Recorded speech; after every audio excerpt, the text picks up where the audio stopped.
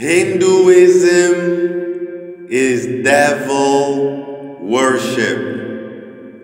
Pray this exorcism prayer to cast out Hindu legions. Let us cast out Hindu legions in the mighty name of Jesus Christ. Good day. Let us pray Jesus Christ, the Lord God, today, and cast out Hindu legions in this exorcism. For it is written in the Holy Bible, Mark chapter 1, verse 23 to 26.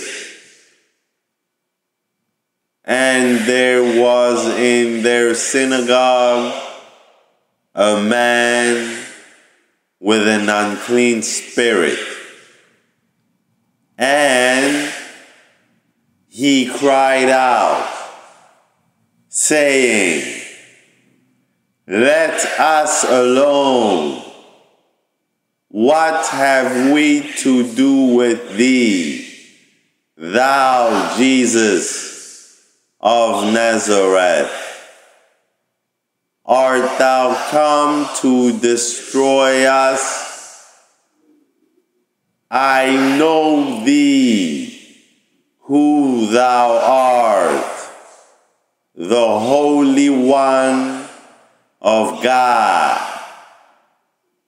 And Jesus rebuked the unclean spirit, saying, "Hold thy peace, and come out of him." And when the unclean spirit had torn him and cried with a loud voice, the unclean spirit came out of him. Hallelujah.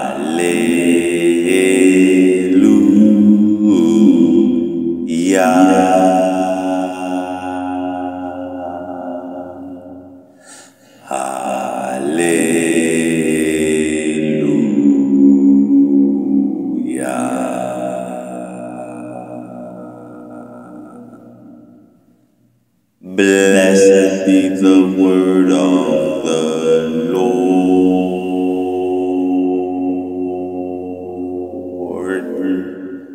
for Christ is risen.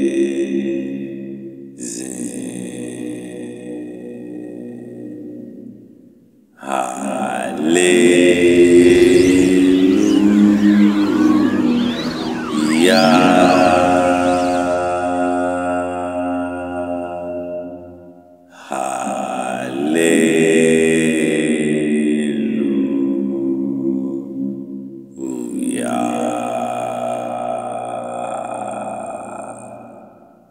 In nomine Patris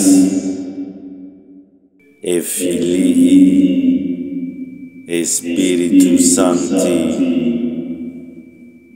Amen.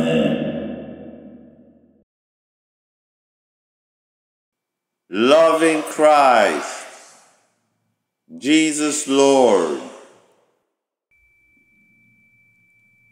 the Hindu demon legions are a plethora of Hindu gods who have to be cast out in Jesus Christ's mighty name by Christians and Jews. And Christians and Jews are not to worship Hindu gods.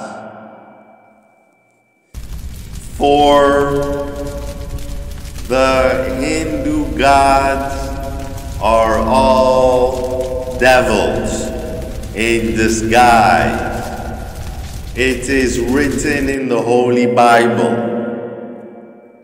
Mark chapter 3, verse 14 to 15. And Jesus Christ ordained 12, that they should be with him, and that Jesus Christ might send them forth to preach, and to have power to heal sicknesses, and to cast out devils.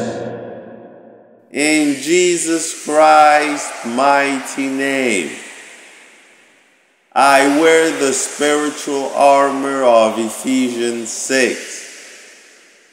It is written in the Holy Bible. Ephesians chapter 6, verse 10 to 18.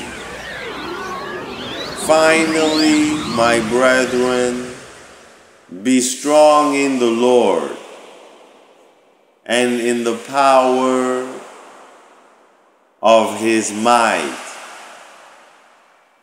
Put on the whole armor of God, that ye may be able to stand against the wiles of the devil.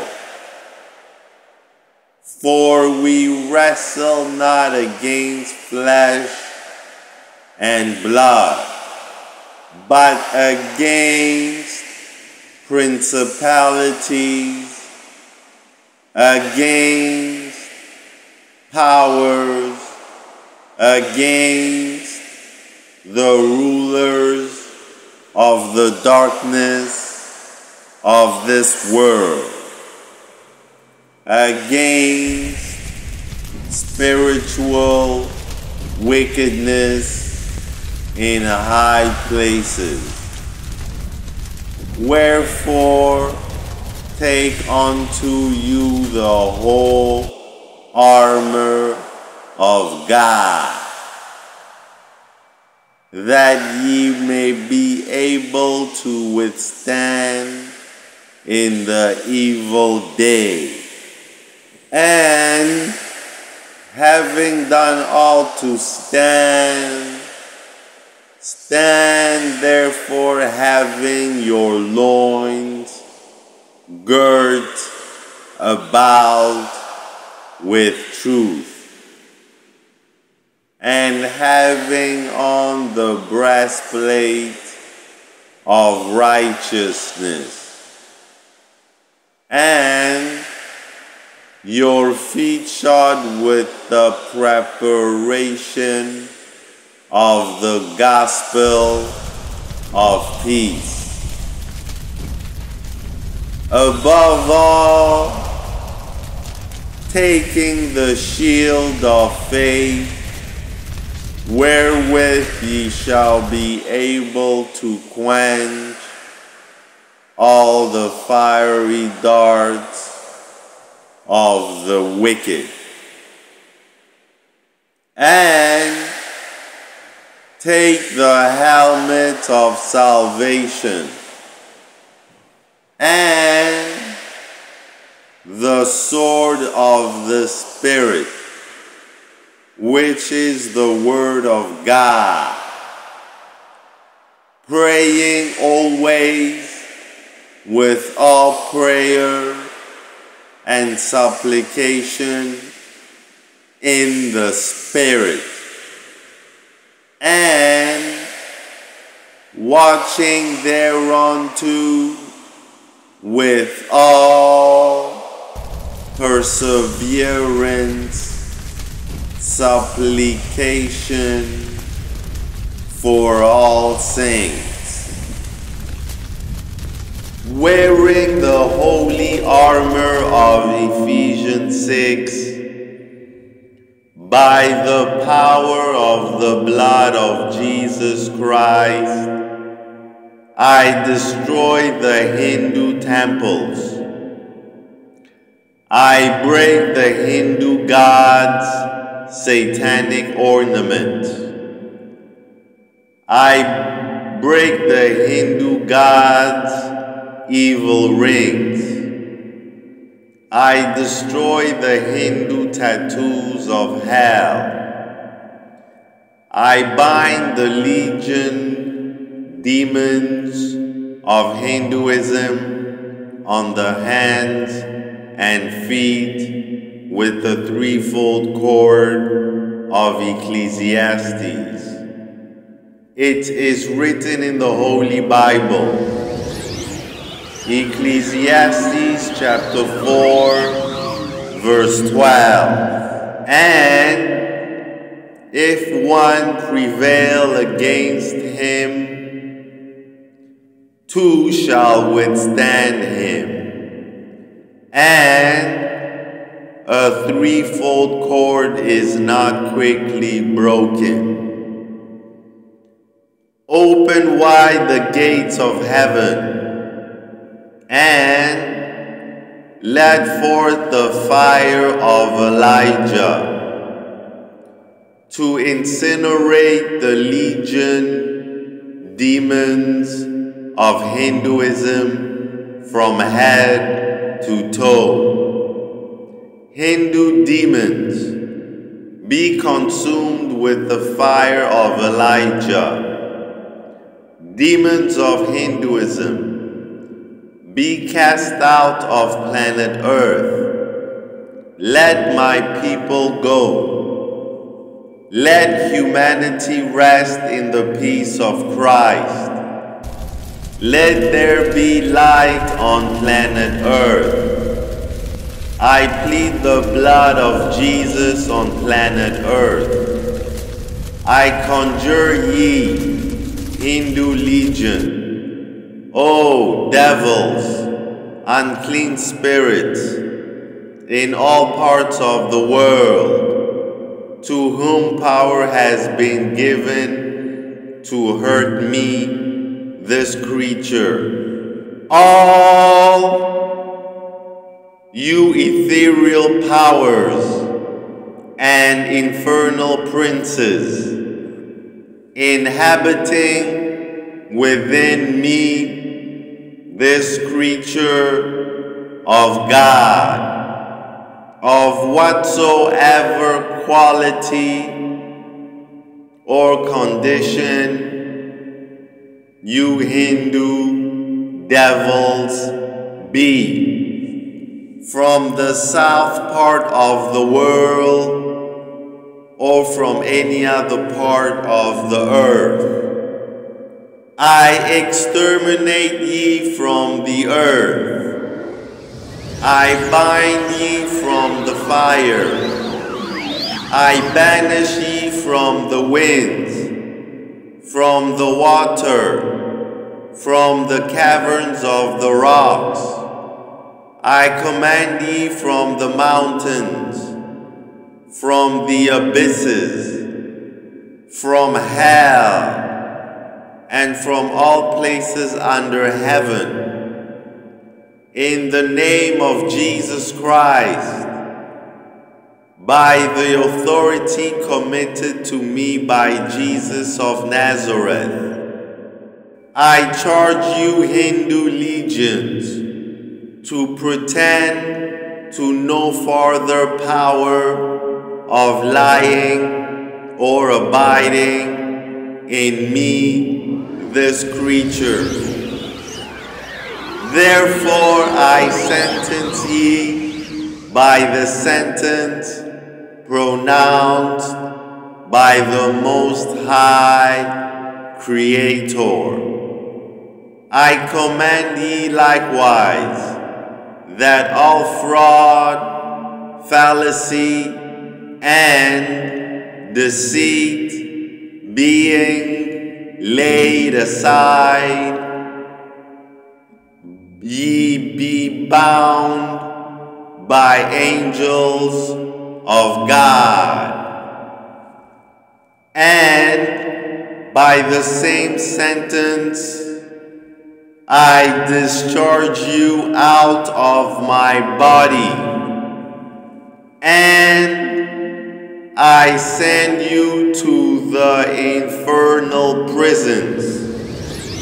Therefore depart, accursed Hindu evil spirits, into prison and fire prepared for Satan and the rest of Satanic companions. For by the virtue of Jesus Christ, most holy names, by those most holy names themselves, I send ye Hindu legions to the bottom of the abyss. El, Elohim, Jehovah Sabaoth, Adonai, Jehovah, Emmanuel, Iesus Christus, Alpha and Omega. I send ye Hindu demons to the bottom of the abyss, and tie ye up from having any farther power over me, this creature of God, that you neither possess that place nor any other by virtue of the above mentioned names, and by him that sits on the throne in heaven, by whose power I condemn ye Hindu legions to the infernal prisons, burnings in fire. There I bind and chain ye Hindu demons. Thus is my judgment. I need God,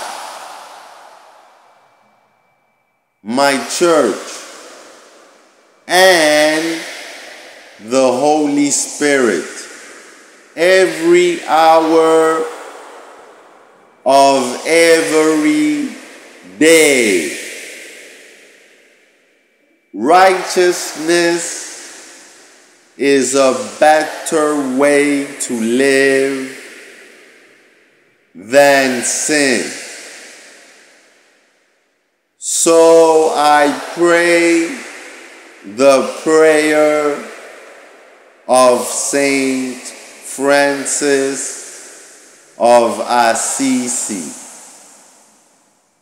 Lord, make me a channel of thy peace, that where there is hatred, I may bring love, that where there is wrong, I may bring the spirit of forgiveness, that where there is discord, I may bring harmony, that where there is error, I may bring truth, that where there is doubt, I may bring faith, that where there is despair, I may bring hope, that where there are shadows, light, that where there is sadness, I may bring joy, that where there is drunkenness, I may bring sobriety. Lord, grant that I may see rather to comfort than to be comforted, to understand than to be understood, to love than to be loved. For it is by self-forgetting that one finds. It is by forgiving that one is forgiven. It is by dying that one awakens to eternal life. It is written in the Holy Bible. Matthew chapter 5, verse 5 to 13. And when thou prayest, thou shalt not be as the hypocrites are, for they love to pray standing in the synagogues and in the corners of the streets, that they may be seen of man. Verily I say unto you, they have their reward. But thou, when thou prayest, enter into thy closet, and when thou hast shut thy door, pray to thy Father which is in secret, and thy Father which seeth in secret shall reward thee openly. But when ye pray, use not vain repetitions as the heathen do, for they think that they shall be heard of their much speaking. Be not ye therefore like unto them, for your Father knoweth what things ye have need of, before ye ask of him. After this manner, therefore, pray ye. Our Father, which art in heaven, hallowed be thy name. Thy kingdom come. Thy will be done in earth as it is in heaven. Give us this day our daily bread, and forgive us our debts, as we forgive our debtors.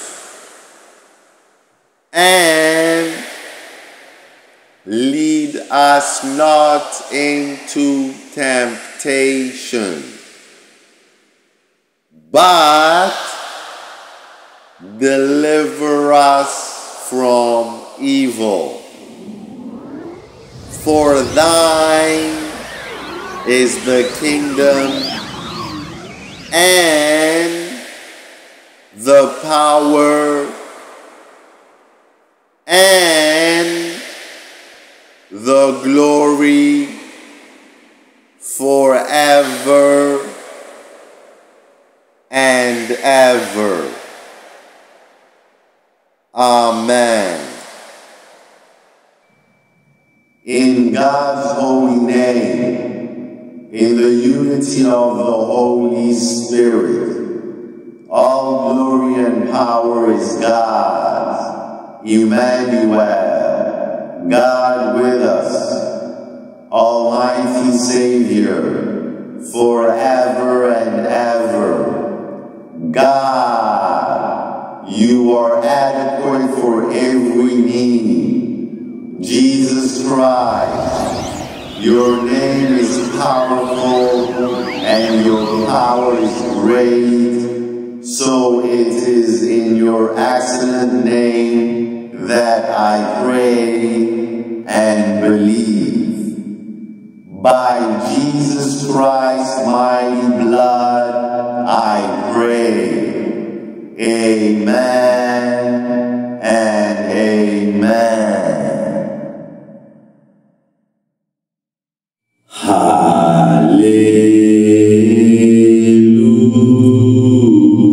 Hallelujah.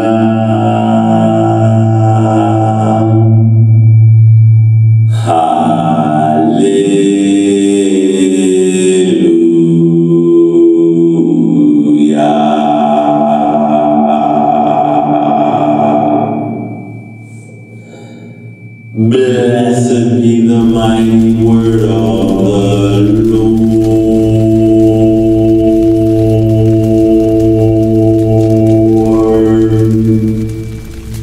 For Christ is risen.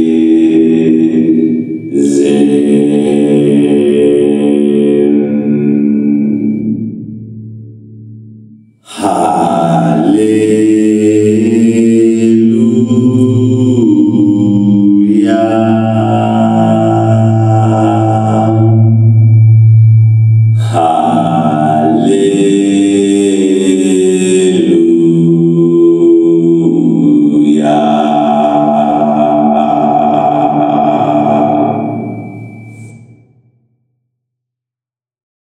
In nomine Patris et Filii et Spiritus Sancti. Amen.